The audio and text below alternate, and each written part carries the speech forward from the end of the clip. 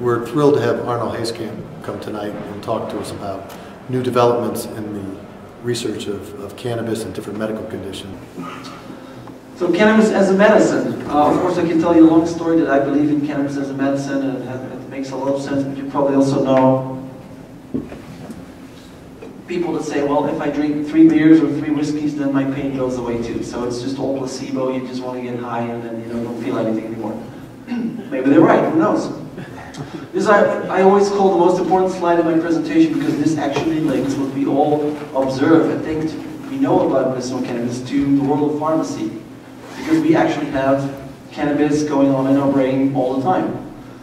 What does that mean? Well, in 1965, some guy called Mechulam, he was then a PhD student in Israel, discovered the molecular formula of THC. I just showed it to you in one of my earlier slides.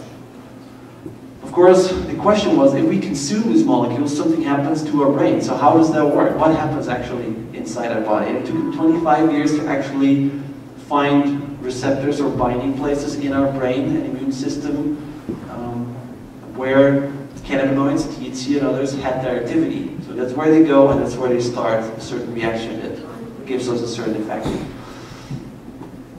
Then the question arises, what are these receptors doing here? They're not created by God just to give us a good time when we smoke cannabis, and maybe that's the case too, but there must be some other reason as well.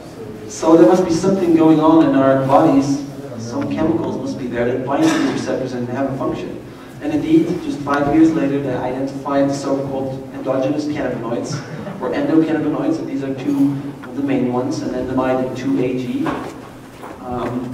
And it means that our body is regulating a lot of its functions, everything from blood pressure to bone formation to regulation of pain with these chemicals. What we're actually doing when we smoke cannabis as a medicine, we're interfering with the system to push it in the direction that we want to push it.